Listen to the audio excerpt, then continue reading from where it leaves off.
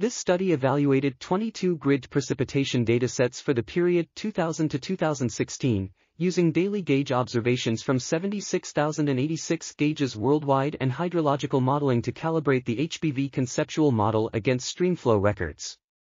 The results showed marked differences in spatiotemporal patterns and accuracy among the datasets. Among the uncorrected P datasets, satellite-based MSWEPing version 1.2 and version 2.0 generally showed the best temporal correlations with gauge observations, followed by reanalyses and other satellite-based datasets.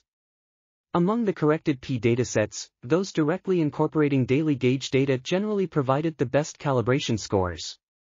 The study highlights the importance of P dataset selection in both research and operational applications and emphasizes that careful data merging can exploit the complementary strengths of gauge, satellite, and reanalysis-based precipitation estimates. This article was authored by H.E. Beck, N. Vergopolan, M. Pan, and others. We are RTCLTV, links in the description below.